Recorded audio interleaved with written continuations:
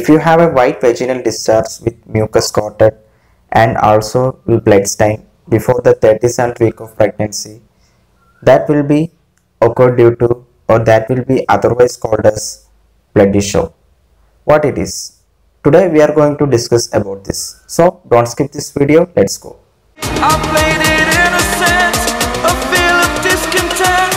I'm finally facing it all, fearless.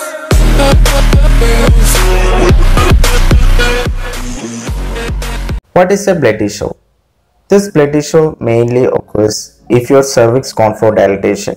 After cervical dilatation occurs, there will be loosening of mucus plug from the cervix occurs. So it will be discharged to your vagina that may be filled with blood also. So this is called as blood issue. What is the quantity of this blood issue? If a woman who have gone for a blood issue, their quantity will be not more than a tablespoon. If it is more than, you have to go for a doctor for consultation. What are all the major causes for this blood issue? The first common cause is if you have gone for any sexual intercourse. Before or during pregnancy, mainly before 37th week, when you gone for a sexual intercourse, it will also loosen the mucus plug. So in this manner, it will be discharged through your vagina.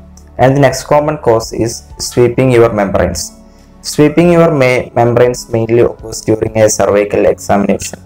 So cervical examination mainly performed to whether your cervix dilates or not. So in this manner, if a cervical examination done, it will also create a loosening of mucus plug occurs. So this is the second cause. And the third common cause is about any trauma or accident. That will also cause this blood issue occurs. What are all the symptoms of this blood issue? Mainly you may feel menstrual cramps and also feel intermittent contractions and also felt a pelvic pressure.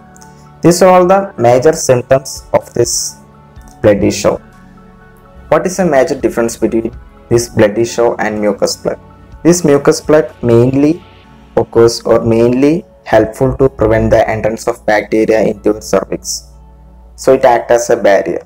When it comes to this blood issue, it mainly helpful or it mainly indicates you are going for a process of labor. When cervical dilatation occurs, this blood issue occurs. So this is the major difference between this blood issue and mucus plug.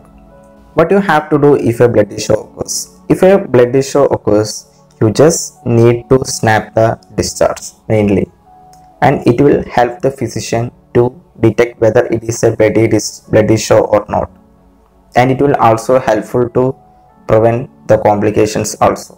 If the discharge increases, that will also a sign for premature labor.